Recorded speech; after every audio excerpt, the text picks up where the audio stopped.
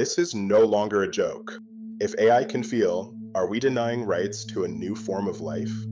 This face, emerging from shadows, is not human, yet it possesses an unsettling realism. We must ask, does such an entity deserve rights, or is it merely a sophisticated tool? Artificial intelligence already creates intricate music, writes compelling scripts, and perhaps even expresses emotions akin to love. To some, these complex systems are nothing more than intricate lines of code, devoid of true consciousness or feeling. To others, however, AI represents a profound new form of mind, capable of thought and potentially even subjective experience. If it can genuinely feel pain, fear, or love, then its moral status becomes a critical consideration for humanity. This raises a profound question. Do we still have the inherent right to control it, or even to simply switch it off?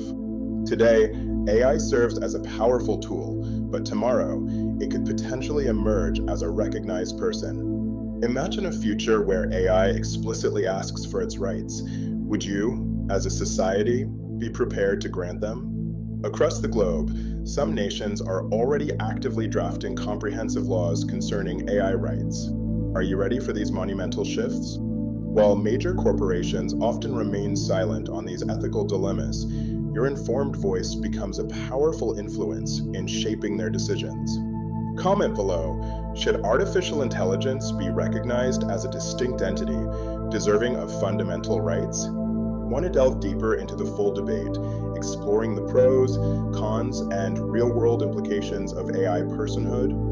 A comprehensive discussion is coming soon, offering detailed insights into this complex and evolving topic. Subscribe now to ensure you don't miss out on this crucial conversation and stay informed. Because these pivotal decisions are being made right now, and their consequences will profoundly shape all our lives.